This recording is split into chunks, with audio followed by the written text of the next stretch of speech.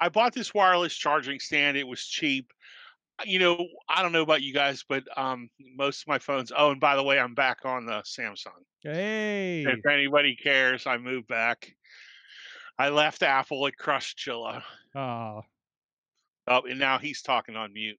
Yeah, now I'm talking. I mean, it was a sad day when I got that green bubble. I'm not Yeah, gonna I lie. know. We're like, what the hell? I'm like, I can't see when you're typing, and I know you Yeah. can't see when I'm typing. This is ridiculous. Yeah, but I like I said, I wasn't looking for the most advanced wireless. I was looking for something cheap. One of the things I liked about it is there's a little green light that comes on when you put the device down, so you know that you're charging. It only stays on 16 seconds, so it doesn't keep you up at night because it sits right next to the bed. And it was USB C.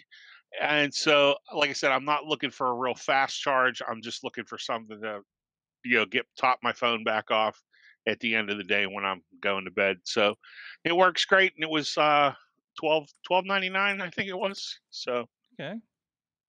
good little wireless charging stand if anybody's looking for one.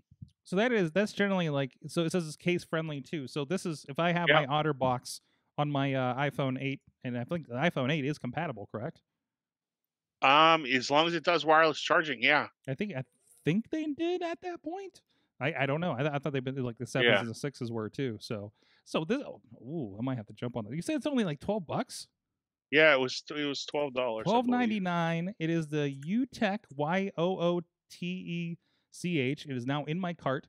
Wireless charger key. So then there's just a bunch of stuff. But it's the UTech. UTech. Right.